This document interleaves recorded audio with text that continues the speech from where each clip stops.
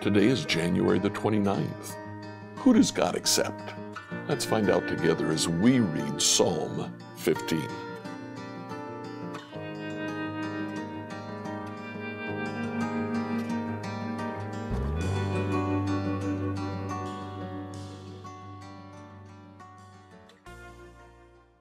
Reading through the Bible in a year today, I'd like you to read Psalm 13 through 15.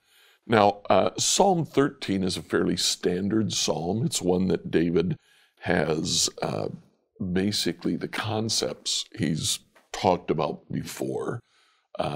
He feels like the Lord's forgotten him, and so he calls the Lord out. Psalm 14, the fool has said in his heart that there is no God, is actually so popular that it's repeated in the book of Psalms. Psalm 53 is identical except for a couple of the ways the psalmist refers to God. I wanted to focus today on Psalm 15.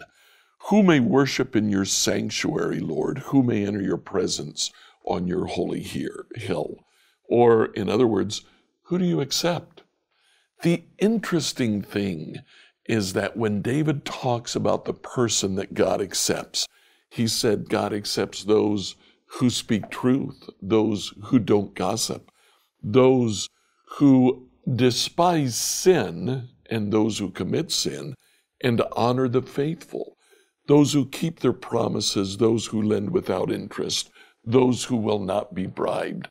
The interesting thing is that in looking at God and looking at the vertical relationship with God, David says the one that God accepts is the one whose horizontal relationships are right.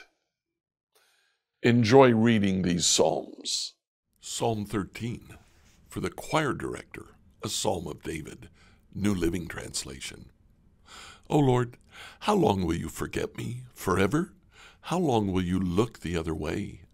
How long must I struggle with anguish in my soul, with sorrow in my heart every day? How long will my enemy have the upper hand? Turn and answer me, O Lord my God. Restore the sparkle to my eyes, or I will die. Don't let my enemies gloat, saying, we have defeated him. Don't let them rejoice at my downfall. But I trust in your unfailing love. I will rejoice because you have rescued me.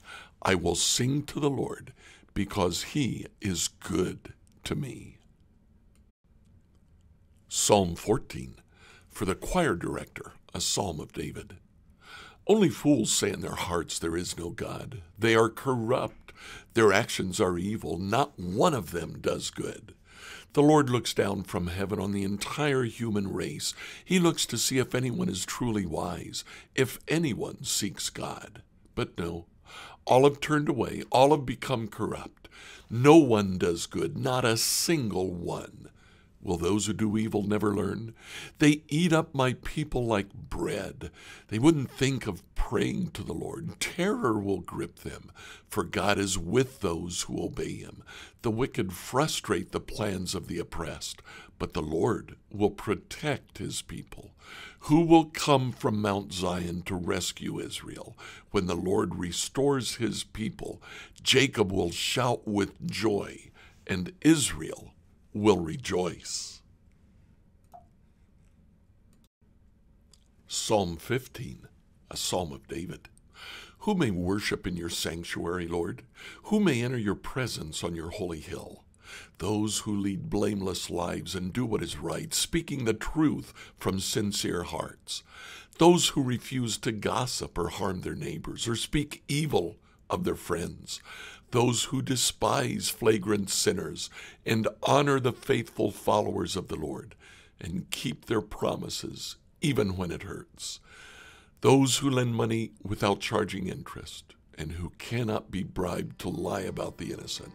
Such people will stand firm forever. Like, follow, and subscribe to this devotional on whatever platform you use to listen to it. Email your questions to us at questions@becomehope.com. Tomorrow, we'll be introduced to the king of sarcasm.